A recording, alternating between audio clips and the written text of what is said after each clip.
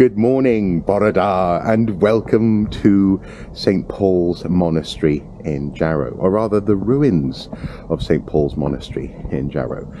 There is a church on site still, and it's got the heating on, as you can see, understandably, because it has been snowing.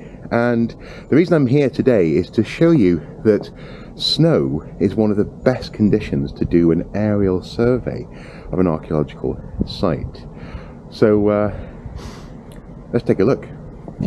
It's around -1 degree Celsius, and overnight we got down to -6 degrees, and so the snow hasn't begun to settle and melt. It's crisp and squeaky, crunchy underfoot, and so you get these wonderful crisp outlines of features on and sometimes under the ground, especially early in the morning when oblique shadows are cast, long shadows across the landscape. This is one of the reasons it's a really good idea to try and get a top-down view of an archaeological site when it's just snowed, especially when it's light and thick and gorgeous.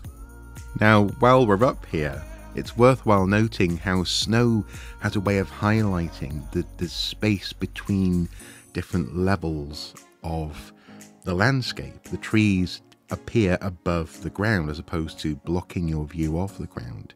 You get more of a sense of where things are in relation to each other because of the way that there's a high contrast produced by the snow. It's such a beautiful way to view the landscape at the best of times, and it's incredibly useful for archaeologists. And so there you have it. It should be stressed that these aren't necessarily archaeological remains. The lines that are most prominent, the straight lines in the ground, are actually paving slabs that mark the remains of Norman and earlier architecture in this area. But it shows and demonstrates the point in so much as down the hill you get a sense of land formation and maybe ploughing over time, and a sense of 3D space that you wouldn't normally get if it weren't so highly contrasted with the snow.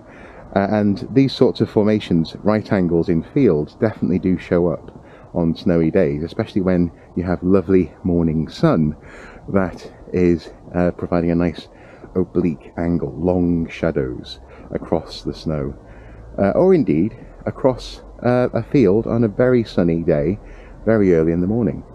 While I was filming, the church warden, I believe, invited me into the building. They had some contractors on site fixing the heating system, and I was allowed in through the north door, which isn't normally open to the public, and it's a gorgeous church inside. The oldest part starts in the centre of the church towards the sanctuary, and this section dates to around the late 7th century. The site was built in AD 681 at the behest of King Ecgfrith, King of Northumbria, and this is the dedication plaque that was on that church. This is a sculpture of Bede, the Venerable Bede, Saint Bede, often described as the father of English history. He lived and worked at the monastery in Jarrow and died there in the year 735. As we move into the sanctuary, now where the choir and the altar are to be found, you get a real sense of how these early Saxon churches were fairly simple rectangular rooms. The windows on the walls there are actually original window openings, and it's understandable how this aspect of the church towards the altar at the eastern end remains a key factor in church architecture, with the nave and transepts being added later.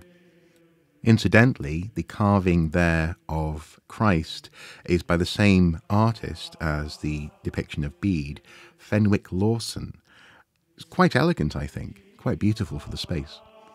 Popping briefly back into the sanctuary, this unassuming circle of glass is in fact the oldest in use piece of stained glass in Christendom. That's a quote from my guide this morning.